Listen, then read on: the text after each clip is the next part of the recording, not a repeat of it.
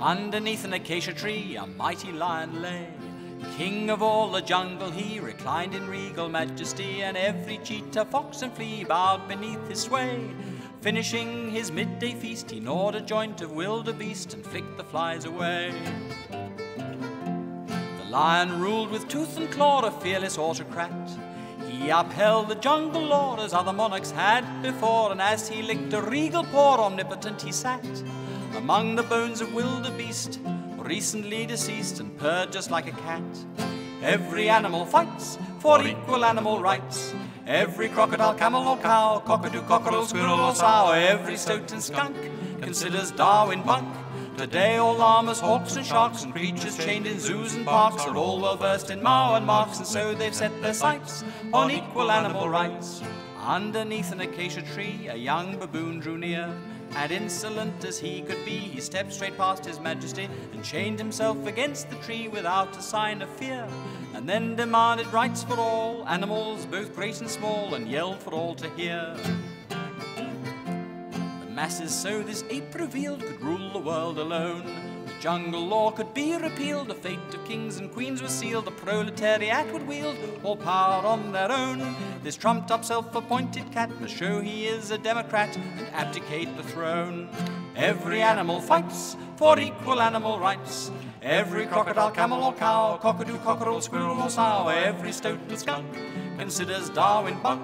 Today all llamas, hawks and sharks and creatures chained in zoos and parks are all well versed in Mao and Marx, and so they've set their sights on equal animal rights.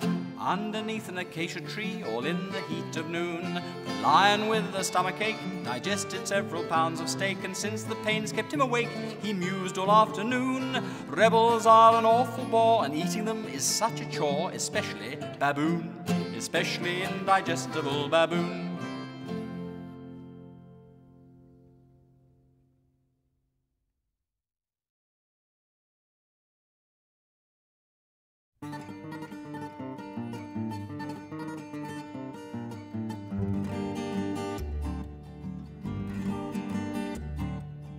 I'm not handsome, rich or charming, I'm so dowdy it's alarming. It's true to say I very rarely stand out in a crowd. Hosts forget to introduce me, women don't try to seduce me, but even though I've never noticed I am very proud.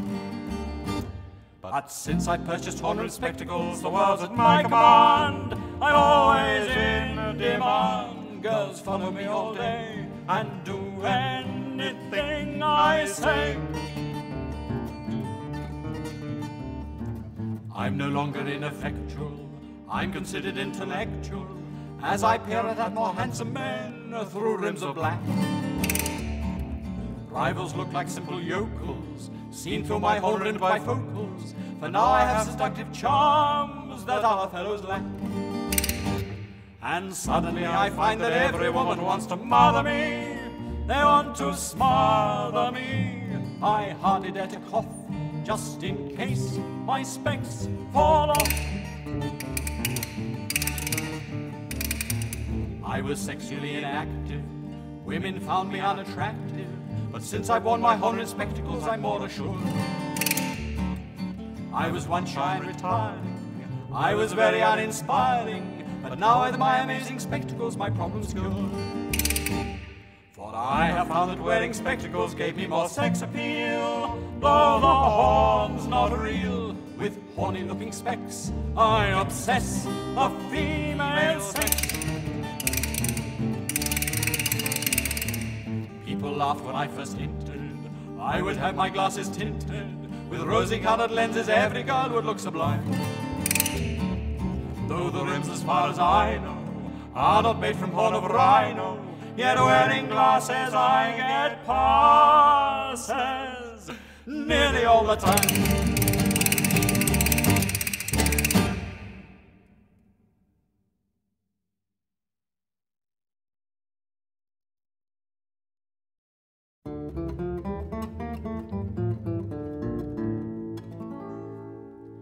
Beneath Sir Isaac Newton's wig there throbbed a mighty brain. His cerebellum was so big it often caused him pain. And when an apple round and red fell on his crown, the bruising led to thoughts exploding in his head like corks from warm champagne.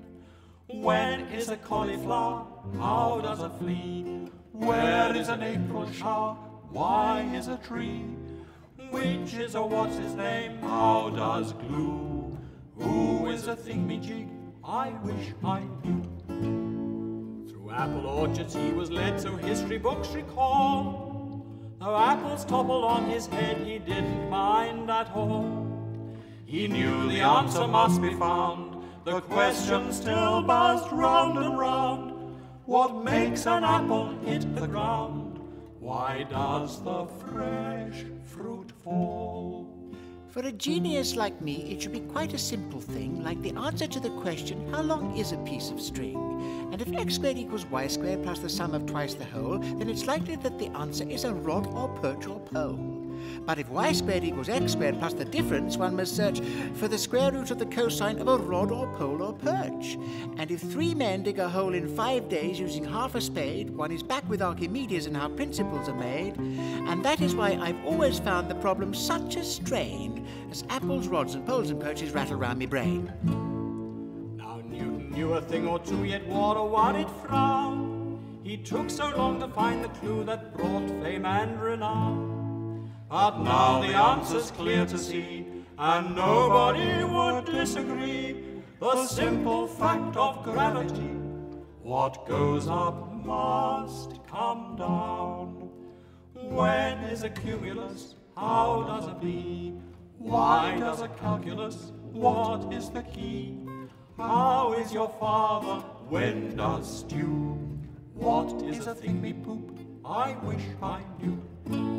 If Newton with his fertile brain took time to work things out, what hope have we to ascertain just what the world's about? What makes the earth go round the sun? What motivates a current bun? How is a granny not undone?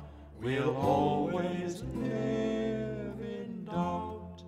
We'll live in doubt. Probably.